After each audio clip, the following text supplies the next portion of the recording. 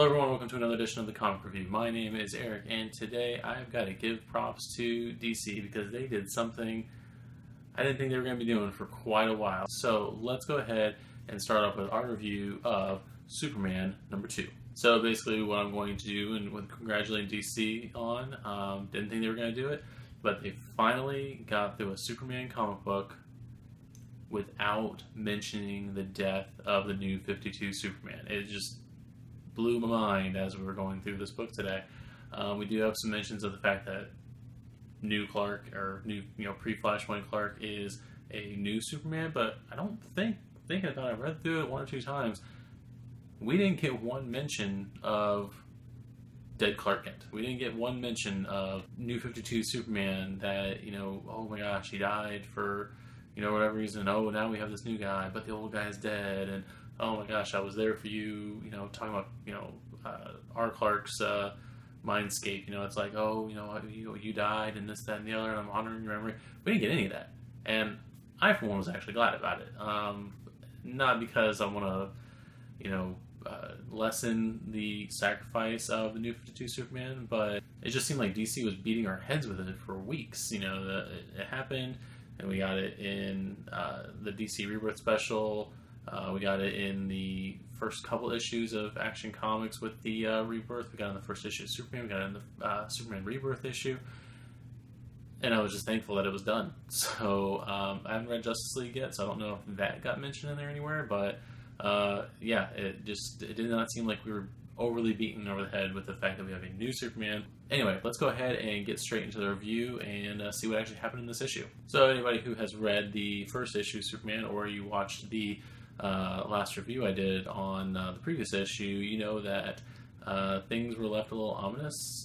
Jonathan had overheard a conversation between Clark and the Justice League, and Clark came to his room after they had left, telling him, we need to leave now. A very dark, ominous moment. He was just Clark was just a shadowy figure in the doorway, and we get to this first page and we're all smiling. Everything is okay, at least with the Kents. Clark is taking Jonathan onto a teachable moment, doing a little bit of training with him, taking him out into the Arctic to help with a stranded submarine that's lost out in the middle of the sea. Clark and Jonathan are talking during this scene a little bit before we actually get into the action of the issue. Clark basically explaining that Batman and Wonder Woman are actually there to see him, kind of checking up on Clark more than they were checking up on Jonathan, just because of the fact that they want to make sure that he's in check, kind of. They don't fully trust the fact that all of a sudden this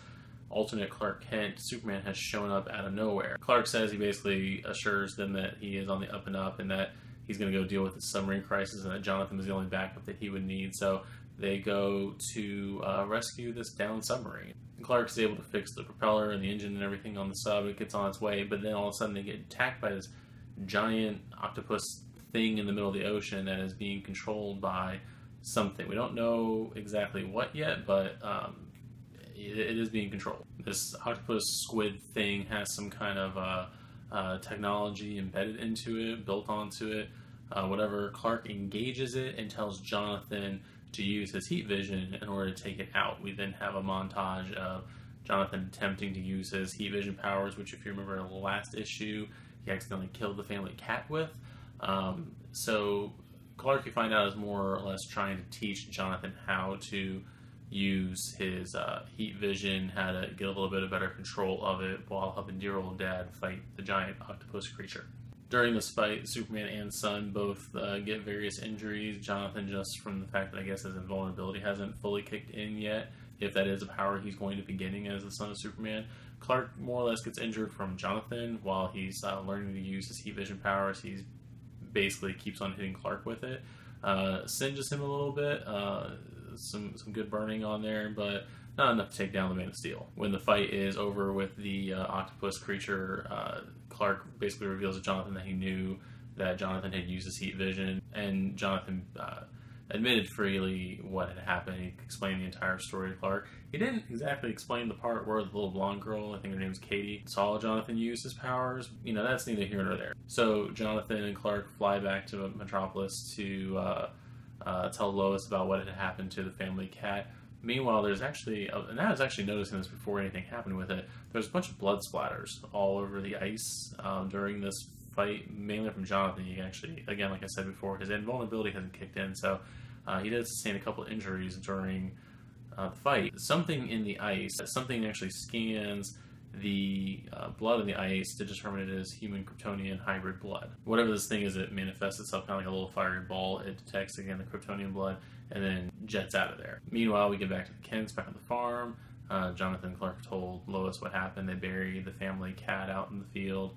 And then there's kind of like a exchange going on between Lois and Clark concerning, making sure that Jonathan is prepared for what's going to be happening, making sure that he's taught the proper way of his powers. Since Clark has been through this as the kid growing up with powers, he's in a better position to teach Jonathan about the use of his powers more so than Clark's own parents were.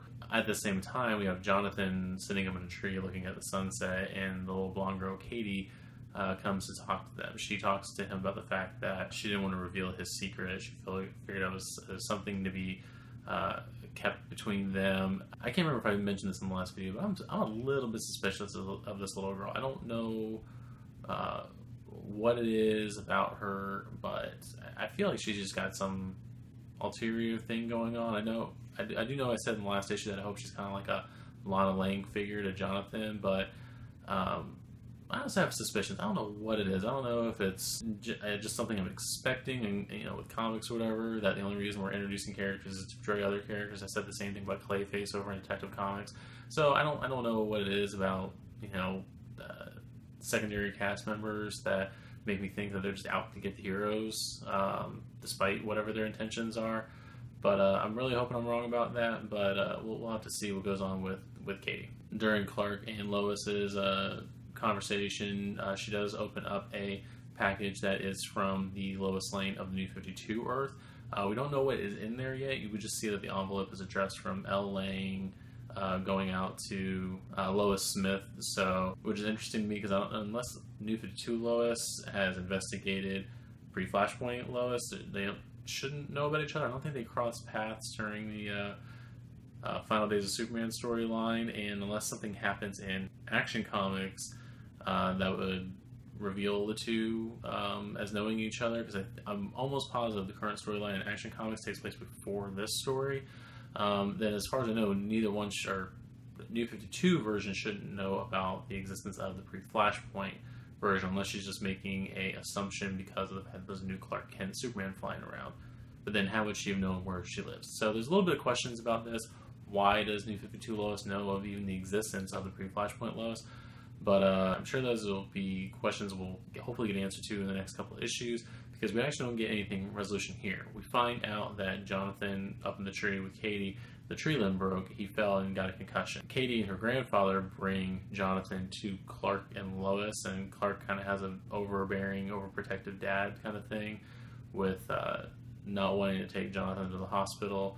Katie and her dad leave, and Clark decides that the only place to find out what's wrong with Jonathan, because all he has is a minor concussion, would be to take him over to the Fortress of Solitude.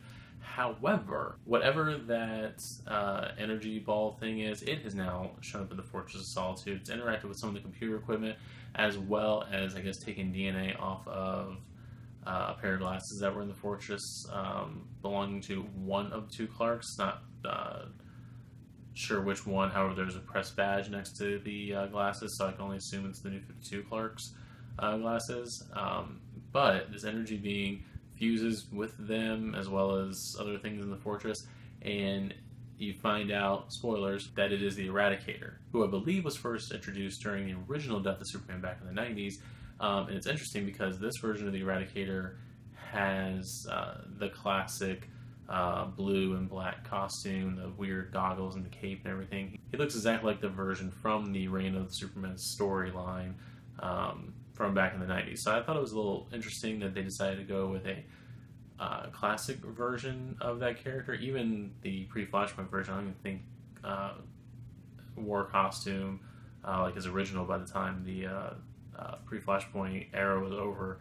So it's kind of interesting that they went back and decided to go with that original costume for this character.